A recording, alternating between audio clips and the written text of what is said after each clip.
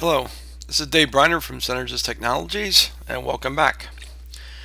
Today I'd like to show you a cheap little workaround I use for Fusion 360 for my standard parts. It's not the cleanest workaround, but it serves the purpose. So to begin, I start in Inventor, and I'll open up some of my iLogic parts. Now, don't go running away. You can do this with Content Center parts also. So all I do is I'll come in here and I'll create a configuration for each of my parts. And for me, I typically make every part 12 inches. So that way I know that every part in my library, I'm going to start at 1 foot. I think 1 inch is a little bit too small. So I like to do this. So I just start everything at 1 inch. Now, or I'm sorry, 12 inches. So I save my part with a unique file name in a known location. So that ends up creating a instance of every part, every configuration that I want, and that's going to be all of my standard parts. So from there, I'll come into Fusion after I create an instance of every part that I need, and I'll create a folder, a new folder for. In my case, I created one just called Fusion Parts. All right. So I end up coming a couple categories. I have structural pipe fittings, and I can go on with this if I want. So I happen to have in here, and you can see in here that I have some square tubing, a channel, some wide flange beams, angles. So you can expand this any way you want. You can see that the naming convention is not real intricate, just angle 1 by 1 by 3/16. Here I have 2.5, 2.5 by 1/4. So I created one instance for each. So what I can do then is I can come in here and I can open or insert it. I'm going to insert it into my current design, and of course I forgot to save, so I'll just save this as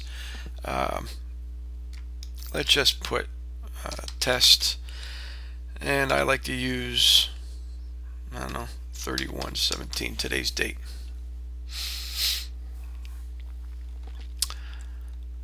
Alright, so what it does, it now creates a file for that, and I am going to insert into current design, and I can move this and move it around whichever way I want, and I'll just say OK. So you can see that when it comes in, it's going to come in at 12 inches, just like I said. Now the key to this is that you must break the link. So I'm just going to right click on the part and break the link. Now what that does, it gives me the advantage of I can come in and I can use my push pull and do whatever I want. So it's 12 inches, and if I add 6, I'm going to have an 18-inch piece. So you got to kind of remember, that's why I always work from 12 inches. If I want to take it below 12 inches, I'd say -6, and now I have a 6-inch long piece. So it works pretty well. Everything's based off of the 12 inches. All right, I come in and there it is, 18. All right, so I can continue, and now the thing is, I have a version up here, and let's just insert it again. I'm going to insert into the current design, and I'm going to pull this one out. I'll just leave it there. I'll say OK, and you'll see that I have a instance 2. I need to break this link, and now I can come in and do whatever I want. So I can make this, so now I have 22 inches. Right. And I can then go in and put in other sizes.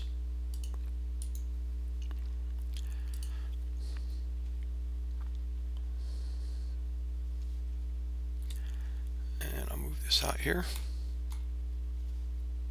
I'll say OK. Break the link, and again I can use push pull to move this to anything, and I'll just say 8. I'll make that 20 inches long. So now I have unique parts, and I can continue to go on here and I can place a sketch on any one of my parts. And I'll just place a circle.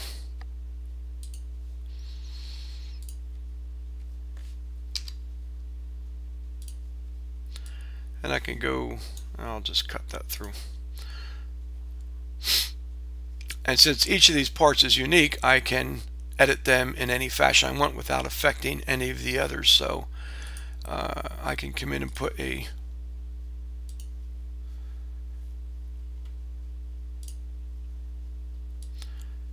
put a 45 on that, and it doesn't affect the other. So what I did earlier, let's see, I have a let's look for my 6, let's see if I have it here, 6 by 15. I'll put a 6 by 15 beam in. Now this is, again, these are my standard parts that I've created with Fusion. So, you know, I had them, it works well, and no sense not using them since I already had them. I'm going to break this link, and again, just like anything else, I can use push-pull and change this to whatever I want. Earlier today, what I did is I put in, here's one here, it's a test Content Center beam. So I took this beam right out of Content Center, and I saved it at 12 inches. I made a custom part. So I'm just going to insert this into my design.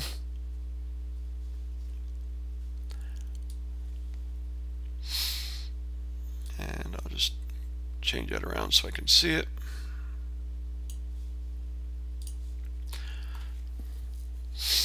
And I can break the link. Now the color, that's just an appearance difference, so that can be changed. So just like all the others, I can come in here and move these any way I want, which works pretty nice. And even though this is a Content Center part, an old Content Center part, I can come in and let's just put a hole right there.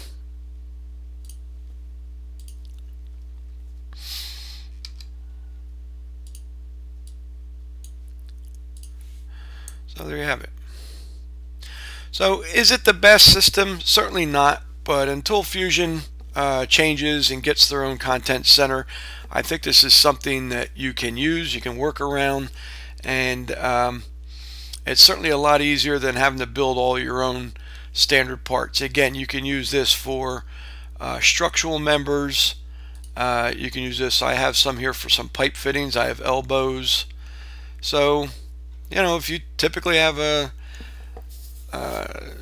type of part that you need often, this at least solves the immediate problem.